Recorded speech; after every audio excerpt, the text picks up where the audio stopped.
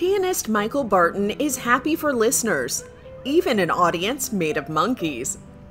He recently played for a group of macaques in Thailand. It's a wonderful opportunity to see wild animals just being themselves.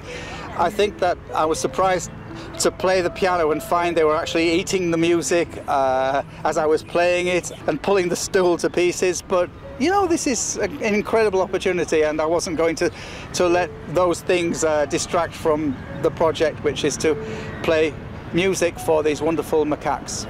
Barton entertained a crowd of the old world monkeys with works by Beethoven and Michael Nyman, as well as the traditional greensleeves. I like to play piano for animals that have had stressful lives, and it's possible that music can play a part in the rehabilitation process. I was wondering whether some of the monkeys that lived in Lopburi would also appreciate listening to soothing, calm, classical music. Barton says he wants people to be aware of food supply issues for our distant relatives.